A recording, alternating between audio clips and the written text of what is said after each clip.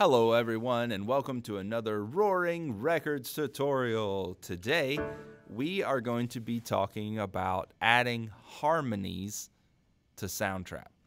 And we're going to do this through the use of a plugin, although it's really not a plugin because SoundTrap doesn't actually have plugins, but you can kind of think of it as a plugin. It's actually just another website. So let me show you to this website. Here we go. This is onemotion.com/chord-player/. So I'll put that link in the description below so that you can see it. But let me kind of walk you through what this chord player actually does. It's really pretty cool here. So what we've got is a set of chords, right? And you can change this set of chords to be a different key if you come up here and click on the scale. So we want to stick in C major, but hey, if you wanted C harmonic major, you could do C harmonic major, C harmonic minor, double harmonic, all sorts of stuff. If you want modes, you can click over into modes and all that kind of stuff. But we're going to stick with C major for now because we like white key playing. Then all you have to do to hear the chord is to click on it. Click and hold and it'll sustain the chord. And you can begin to write chord progressions.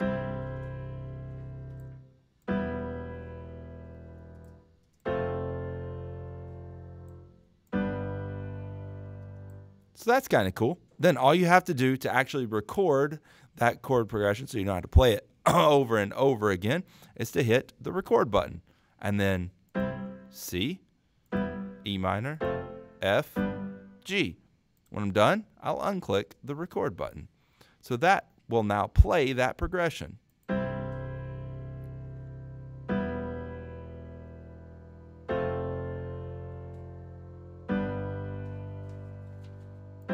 But you're like, Edwards, that's a little boring. I'm not going to lie. Well, check out this style button. You can come in and click down and be like, hey, I want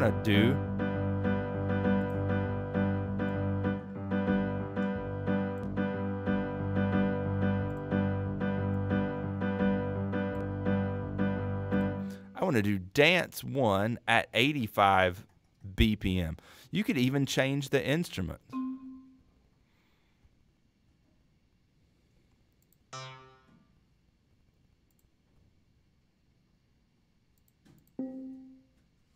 And then play it again.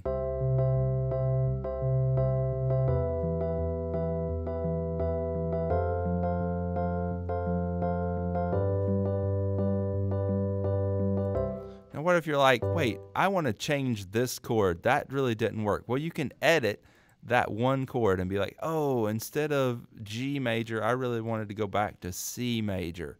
You could even change the bass note if you're familiar with that, or the duration of the note. Maybe you only wanted it to last 2 beats, but let's try this with C major, and let's go back to the upright piano.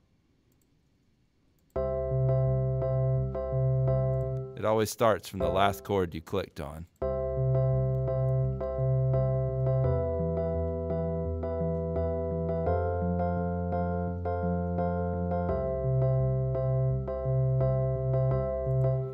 Cool.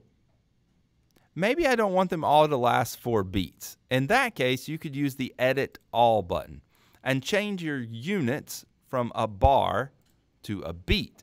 And now you'll notice kind of the lingo that this begins to work with. 4 C, 4 E little m is E minor, 4 F, 4 beats on C. So let's go back and say we wanted to do the G there. And I would need to use a capital G. But let's say I don't want it to last 4 beats. I want it to just last 2. And then I want 1 of an A minor and 1 of a G. And then I'll hit OK, and you'll see that bada bing, bada bang, bada boom, we now have a new progression down here. And again, let's go with this upright piano. Here we go. From the top, that sounds like this.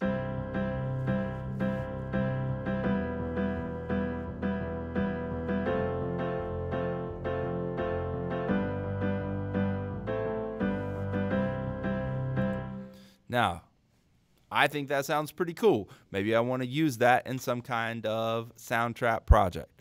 Now you're asking, how do I get that into SoundTrap? Well, you come here to this little button right here.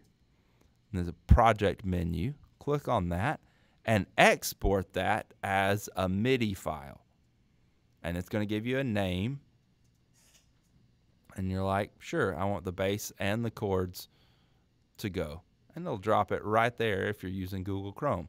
Then you can come into SoundTrap, enter a new blank studio project, or if you have a studio project already working, create you a sound, drag and drop that into, and now we've got the grand piano playing what we just had on the chord player.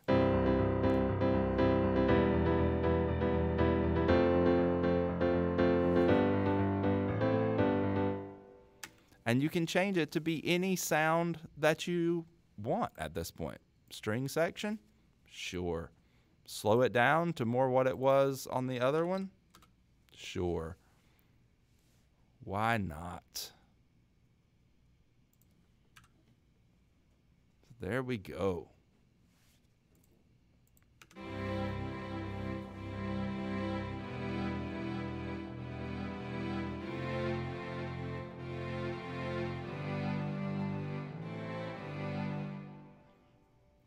And since you're here, you can go ahead and drop in a drum beat to go with it. Ooh, must not do fill. A full drum beat.